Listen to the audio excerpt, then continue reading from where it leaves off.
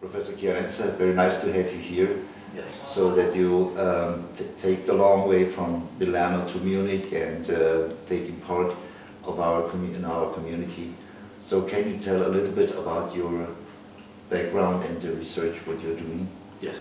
I say that, it's always a pleasure to be here with you to attend the workshop on neurofeedback, so very well organized.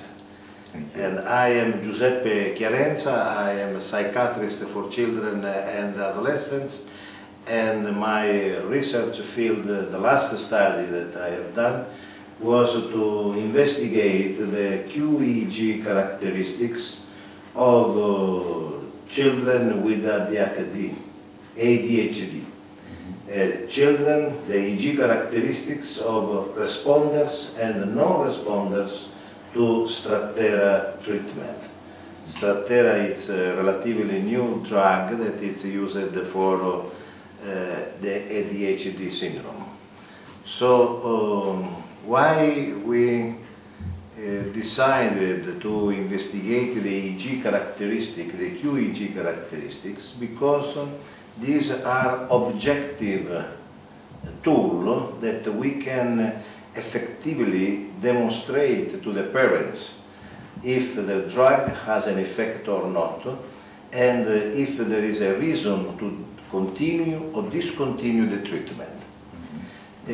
So we developed in this way a method called neuropedagogic method, because the most one of the frequent complaints of the parents and for the treatment of ADHD is the fact that the doctors, they do not use objective methods to evaluate, to diagnose ADHD. Why not objective methods?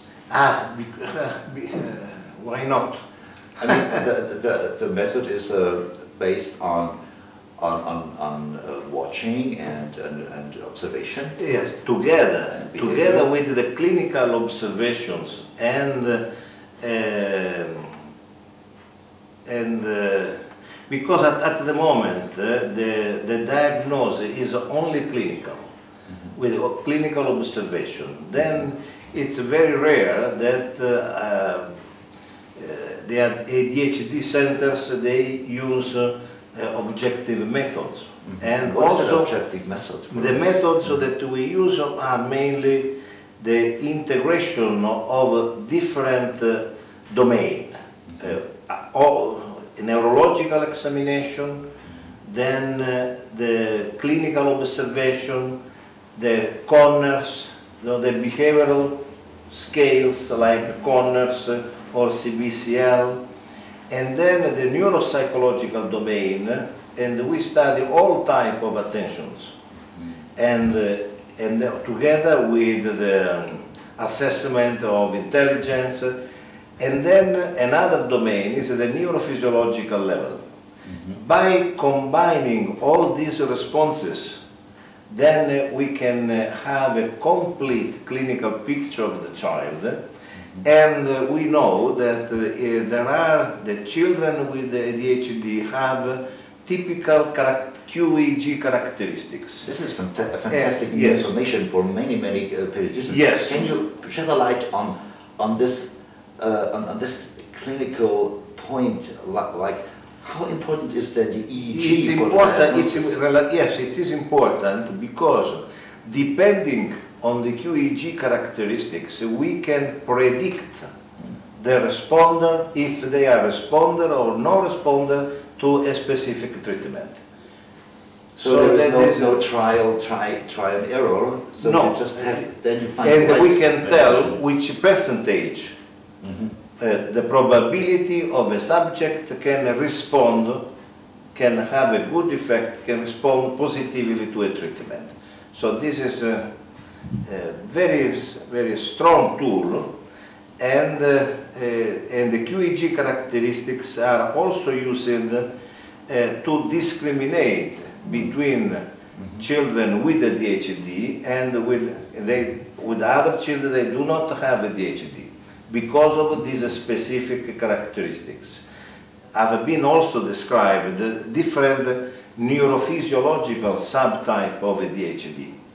And according to this subtype, you can predict, as I said, no, if there is a response or no to the one treatment, like methylphenidate or atomoxetine. So when this is already possible that we have such a tool, so why is it not used in general practice in the idea is not because it needs a combination of different expertise. Mm-hmm. So you have to know the EEG, and the QEEG, and to have you must know how to interpret the QEEG. You have to know knowledge about the physiopathology of the central nervous system.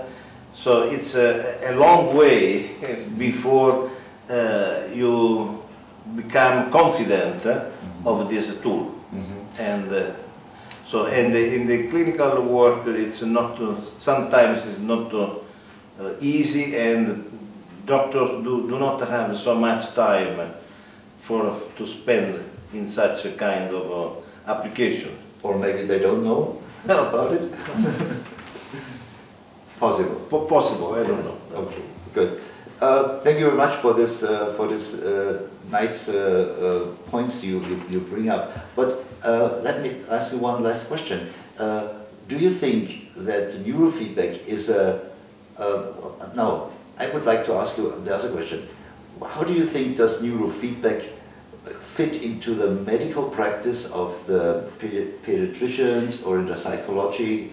Oh, yeah. Or in the psychiatry? I think that the neurofeedback is a very important tool, in the armamentarium of the psychiatrist, mainly for two reasons. Mm-hmm. There are people that are not responsive to treatment. Mm-hmm. And the other people, they do not want to use drugs. There is a resistance against using drugs in children. So this can be a very big opportunity, because you, with the neurofeedback, can modify the circuitries of the EEG and then the behavior of the children without using drugs. So that's, I think, most fruitful, and for the future also, I think is one of the most important tools for treatment ADHD.